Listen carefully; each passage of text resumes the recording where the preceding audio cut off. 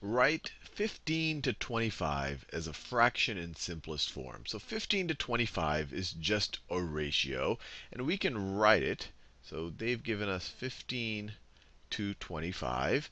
And you could write this ratio as a fraction, as 15 over 25. And if we want to put this in simplest form, we just have to think about what is the largest number that divides into both 15 and 25? Or what is their greatest common factor? When you just eyeball it, you say, well, 5 goes into both of them. And I'm pretty sure that's the largest number that divides into both. So let's divide both by 5.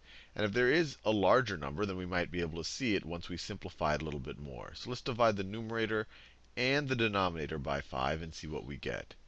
So now we get 15 divided by 5 is equal to 3. And 25 divided by 5 is equal to 5. And now we have it being 3/5.